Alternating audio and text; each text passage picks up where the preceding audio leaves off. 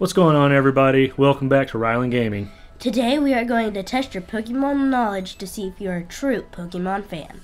Today we've put together a series of challenging questions that only true Pokemon enthusiasts can answer. Alright, so let's lay down some ground rules before we get started.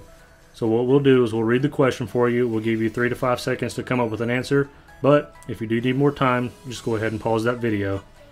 But make sure you don't cheat. Now, without further ado, let's get started. Number 1. What year did Pokemon come out?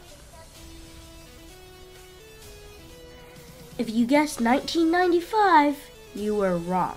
It was created in 1995, but got released February of 1996. So, a fun fact about that, Pokemon Red and Blue, the video games, came out on Game Boy Color, and that was the first thing that was released for Pokemon. But later that year, in August, the anime came out. In October, the trading card game came out. So, if you guessed 1996, go ahead and give yourself a point. Moving on to the next question. What Pokemon did Ash first try to pick before getting Pikachu?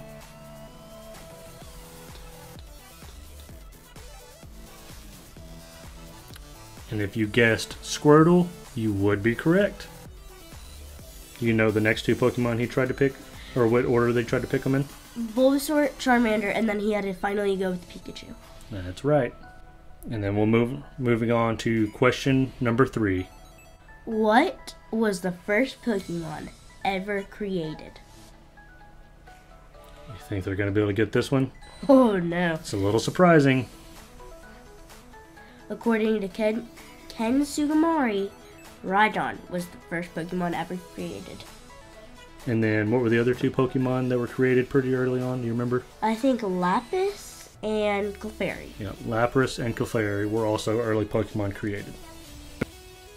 Moving on to question number 4.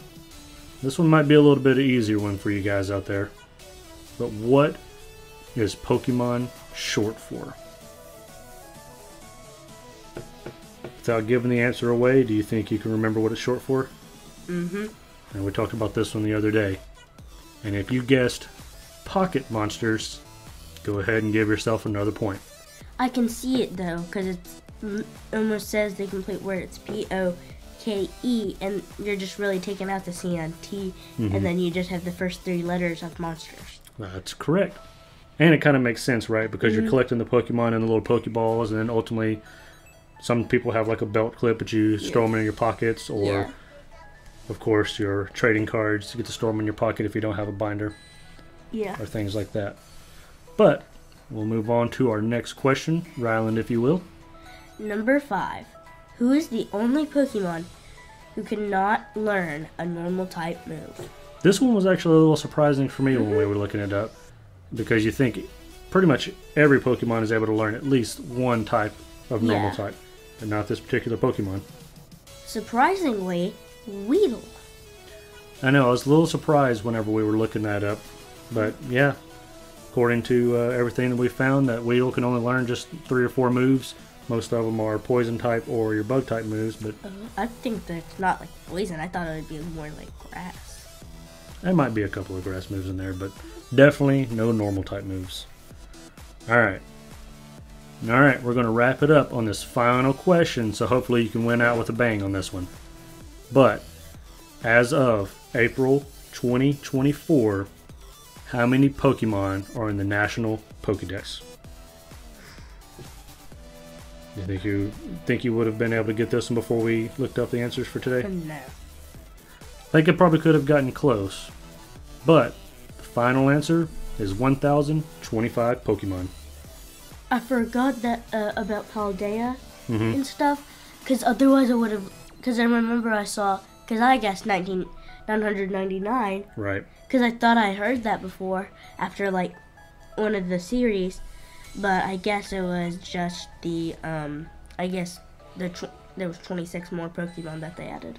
Well, yeah, you've got all the Scarlet and Violet Pokemon that came in, as well as the updates that they've done, and some of those are kind of like the remakes of the Pokemon where you go into the crater and you got your futuristic and your prehistoric Pokemon. So all of them add into it. Well, that does it for today's video, so go ahead and let us know down in the comments how you did today, or if you can think of any other interesting Pokemon facts that we didn't cover today, go ahead and leave those down below as well. Make sure while you're down there you like, subscribe for more fun challenges. Ryland Gaming for the meantimes, out.